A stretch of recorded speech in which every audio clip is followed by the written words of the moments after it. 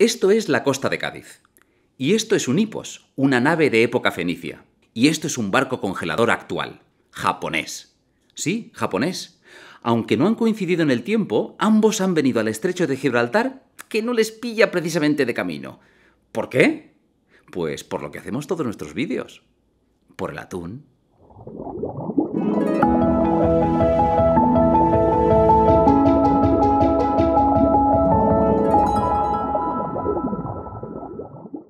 El congelador japonés compra atún y lo transporta más de 11.000 kilómetros para ser consumido como producto de lujo.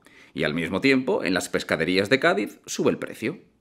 Me diréis, es lo que hay, la globalización.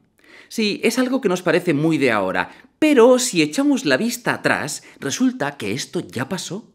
Aquí, a la zona de Cádiz, llegó otra civilización desde Oriente para convertir el atún en un producto global. ¿Los mongoles? No.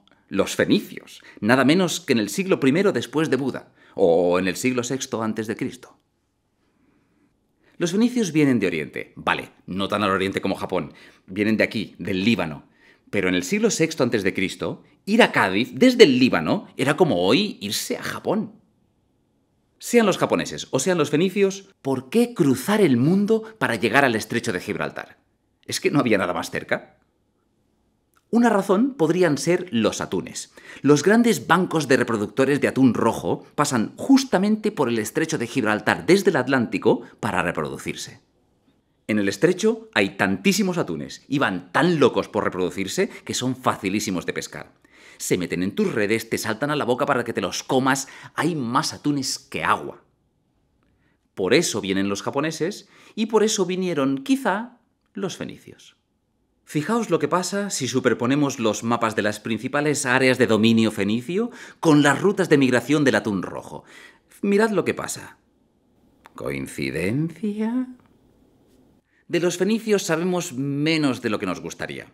Extendieron rutas comerciales por todo el Mediterráneo, pero dejaron poca documentación escrita. Se ve que, aunque escribían, lo escribían todo en soportes poco duraderos, como el pergamino o las tablillas de arcilla o el dorso de la mano. Así no se conserva nada. O sea, que no sabemos cómo se escribía atún en fenicio. Pero es que no sabemos ni cómo se decía fenicio en fenicio.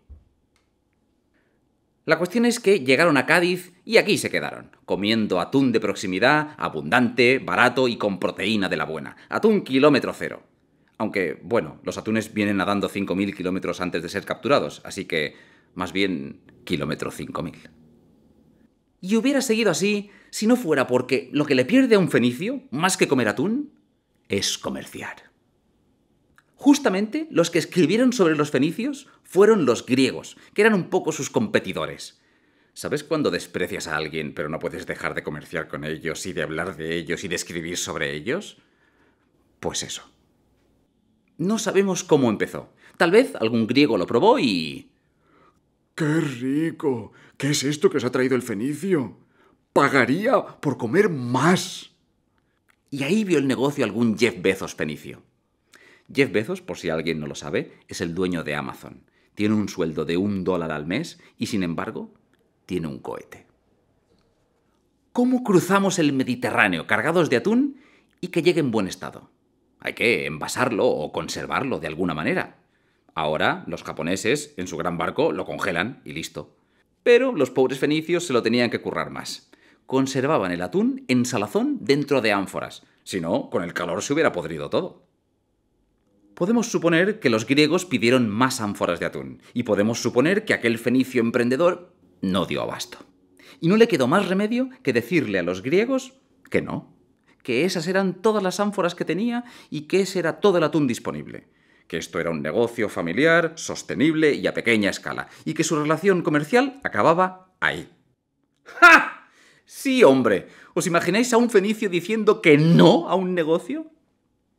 Los fenicios corrieron a Cádiz venidos arriba y armaron una industria que ni Henry Ford. Y el atún explotó. Las ánforas son la prueba arqueológica de este comercio. Se han encontrado restos en Grecia que coinciden perfectamente con restos encontrados en el otro lado del Mediterráneo, en Cádiz. No de la misma ánfora, de ánforas parecidas. Las han encontrado en santuarios, en mercados, en tabernas, en viviendas de la clase alta, y algunas de ellas aún tienen restos de atún. ¡Blaj! Fijaos si se puso de moda, que hasta en las antiguas sátiras teatrales griegas salían personajes de clase acomodada comiendo atún, los opsofagi. Se consumía desalado y cocinado con aceite y hierbas, y maridado con los mejores vinos. Ahí, sí, bien, salpicando, sí, manchas de vino, muy bien ilustrado. Más, sí, hierbas. Gracias, manos, muy bien, no, gracias a ti, no a ti. No, enhorabuena. Hemos visto cómo la relación entre humanos y atunes viene de muy lejos. Envasar y exportar el atún al otro lado del mundo no lo han inventado los japos. Podemos afirmar que fueron los fenicios los primeros que globalizaron un producto alimentario marino, antes que los romanos, y mucho antes que Amazon. Tal vez en un futuro postapocalíptico, arqueólogos y arqueólogas encuentren restos hundidos de un barco japonés en las costas de Cádiz y se pregunten, ¿qué hacía tan lejos de su casa? La respuesta volverá a ser el atún.